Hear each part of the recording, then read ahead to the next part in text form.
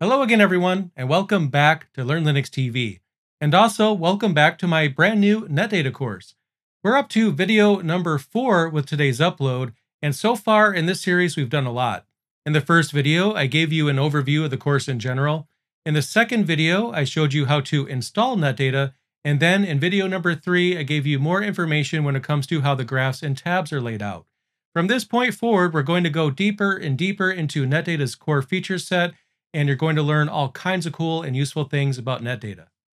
This time around, what we're going to do is dive back into metrics to better understand them. In particular, we're going to look at both core metrics and application metrics in today's video. But before we dive into today's video, what I want to do is just make sure that you understand an important concept related to Netdata. And that is, by default, Netdata monitors every metric every second. And while you can configure this frequency, this is the behavior by default. And this is unique among observability tools that aren't generally as fast, with a granularity of 10 seconds, a minute, or even 5 minutes. Such tools are designed this way due to wanting to strike a balance between granularity and performance, but Netdata was designed with per-second metrics in mind since the beginning, and its distributed and decentralized approach is what makes this possible. So with that in mind, let's dive into metrics, starting with core system metrics. First, let's access our Netdata dashboard. If you have the cloud version, it's best to use that, or you can follow along using a local installation if that's all you have. That said, what we'll do is visit the Metrics tab. It's this tab right here, so I'll click on that. And here on my end, we see metrics from a handful of servers, but if you're viewing this from a local dashboard, you'll only see a single server here. What's really cool here is if you hover your mouse along the graphs, you'll see a helpful line that'll give you an idea where exactly you are on a graph, and a handy pop-up that'll appear that will show you more specific information about a data point. We can see several metrics here, some of the most important being CPU, RAM, network, and of course I/O. If you're experiencing some sort of concern with your server, perhaps it's running slow or maybe your users are complaining about something, the information that you see here within the graphs will immediately give you an idea which metric is the most saturated. And sometimes that's all you need to know. So let's take a quick look around. Right here, I'm on my metrics tab, like I mentioned. We see total disk reads, average CPU, total network inbound, as well as outbound. You see the average system load. But here on the right, like I mentioned in an earlier video, you'll get more specific information. So if I scroll down, you'll see some of the things that I have here. Here we have Kubernetes. I have a Kubernetes cluster that I just installed Netdata onto, so we see information regarding Kubernetes here, which is pretty cool. We have a section for containers and VMs. And we also have applications. I'll be talking more about application metrics shortly, but here we have Apache, Open Lightspeed, Postfix, CrowdSec, and so on. Now here in the metrics tab, we're seeing metrics for various hosts. Now on my nodes tab, we can see that I have quite a few servers. If I scroll down here, we can see graphs that are specific to individual nodes. And I can also jump to a node over here in the right as well. So we see my main Kubernetes controller. This is my testing Kubernetes cluster.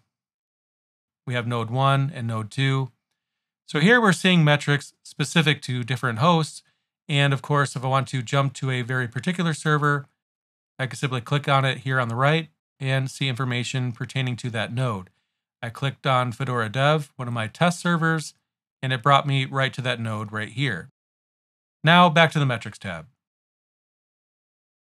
Right here under total CPU utilization, what I'm going to do is just move my mouse around right here. You'll see, like I mentioned earlier, more specific information. CPU pressure, of course, we see that as well. Memory pressure, and so on. Now something that's really useful to look at here on the metrics tab is top nodes by CPU, as well as top nodes by used RAM. So this will give you an idea of which hosts are using the most resources in one of those two categories. Here I have my Discourse server. We can see that it's using 63% of memory. And like I mentioned earlier in the series, some people might think that's kind of high, but Linux servers exist to do work. After all, if you don't have work for a Linux server to do, then why are you paying for it? 63% is getting a little bit on the high end, but it's not that bad. If it was closer to 80, that would be a problem. But this just means simply that there's quite a few people in my forums right now, which is a good thing. I like my forums to be popular. But of course, if this metric right here gets to be too high, then I'll need to respec that particular instance.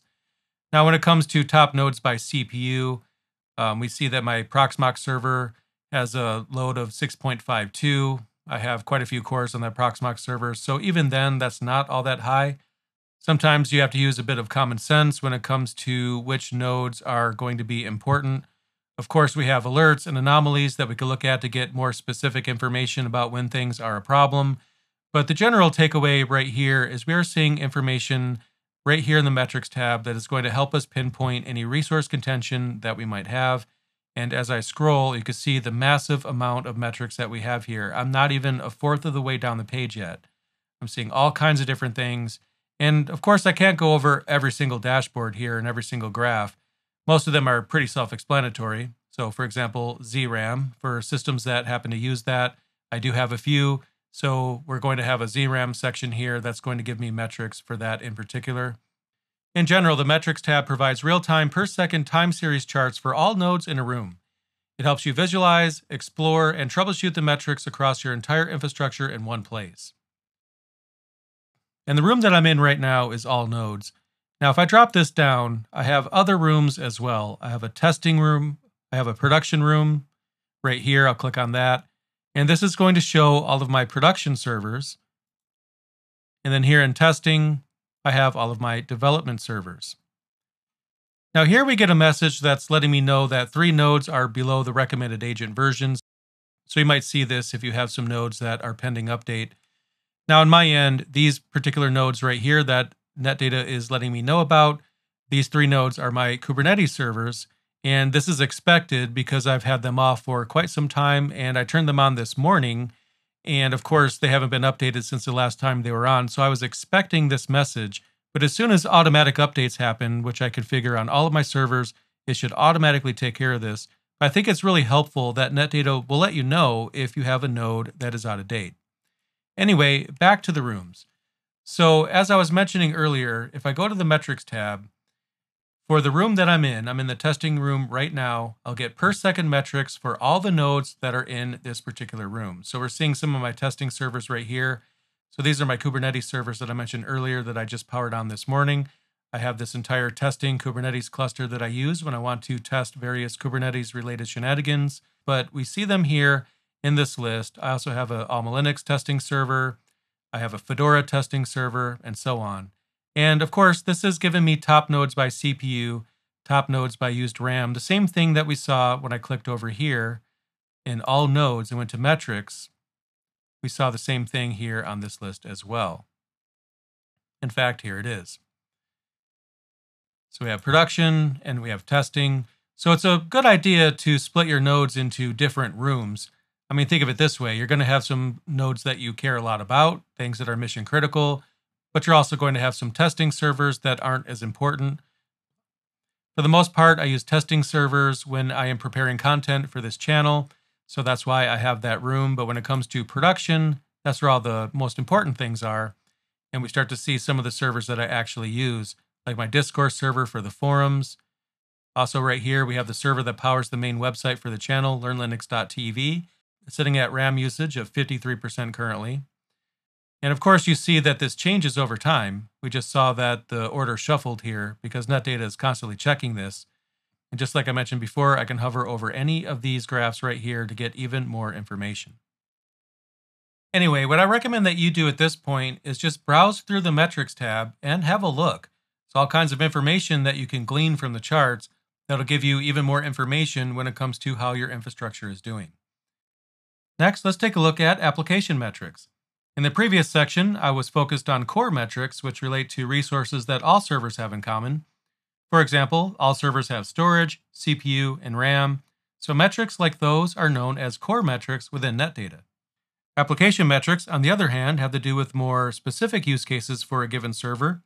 For example, database metrics are useful for database servers, and web servers such as Nginx will show metrics that are more specific to serving web content. And the great thing about this is that Netdata is dynamic. If you don't have a database engine such as MySQL or MariaDB installed on a server, then those metrics won't be visible here since they aren't relevant. What Netdata does when it's installed is profile the server that it's running on, and it'll enable whatever metrics are specific for that type of server. For example, if Netdata sees that Nginx is running on a server, then it'll immediately start showing metrics for it. And what I'll do right now is go over some application metrics that I have in use on my own servers. Now, if we go over here to the right, we have our system metrics. What I'll do is scroll down a little bit more here. And when I scroll down to the very bottom, we have applications. So on my network, I have Apache, OpenLightspeed, Postfix, CrowdSec, and also Redis running on my servers. Now keep in mind, I'm in the production room right now. So the metrics that I'm seeing right here are from the servers that are a part of this room. So if I go to the testing room right here, and then the metrics tab and scroll down just like I did before, you'll see different applications listed right here. Of course, we see Kubernetes, which is a very important thing to monitor. We definitely want to keep an eye on Kubernetes if we do run that. But what you're seeing here are application metrics. And then up here, we have our core metrics like CPU, memory, storage, network, and so on. Again, the things that all servers have. And then down here, we get the individual metrics for our servers. I'm going to go back to the production room. And let's just have some fun. What I'm going to do is click on Apache. Let's just explore my network. Anyway, when I click on Apache, we see that I have one server right here that is running Apache. On my Nextcloud server, Apache is what's serving the web content for Nextcloud. So right here, you're seeing my actual Nextcloud server. In addition to that, we can see individual pieces of information. So for example, if you wanted to keep an eye on requests, you can see all the requests from my Nextcloud server. And the thing is, my Nextcloud server is currently being rebuilt, so it's not even publicly accessible yet. There's really not all that much going on here. But we can see metrics for it all the same. And I guess it would be pretty alarming if the metrics were going crazy on a server that wasn't being used. That would be a red flag for sure. But anyway, we could also look at connections. We could see how many connections we have going to the server. We could keep an eye on bandwidth, for example, which is going to be especially important when it comes to Nextcloud. And again, I'm looking at metrics for Apache, even though I'm talking about Nextcloud, and that's because the server that's running Apache is my Nextcloud server. When I click on Lightspeed right here, we can see some of the requests that are coming in for OpenLightspeed. I have several servers that are using Lightspeed. We can see throughput, we can see connections, we could take a look at the cache, and so on. Now, a bit more interesting, what I'll do is click on testing. That's where my Kubernetes cluster happens to be. And I'll scroll down and we will see application metrics that are specific to Kubernetes. So I'll click on it. We can see the overall CPU usage. And since this is a testing environment, we're not going to see a ton of usage here. Just 8% of memory is being used. Less than 1 gigabyte of memory is being used, which is going to be quite a bit less than you'd expect for a Kubernetes cluster. But again, it's a testing Kubernetes cluster. So unless I'm recording a Kubernetes specific video, it's not going to see all that much usage. But on your end, if you have a production Kubernetes cluster, then this is going to be critical for you. A lot of companies out there are basing almost everything on containers nowadays. So we definitely need to keep an eye on what's going on. You can see the CPU usage, utilization, for example. You can see memory. We can look at disk. As you can see, just about anything that you might be curious about when it comes to an application-specific metric, you can find it right here within Netdata. And again, Netdata is dynamic. If I didn't have anything Kubernetes running within my infrastructure, then it would not be shown here at all. The applications that you're seeing here on the right-hand side are things that I'm actually using.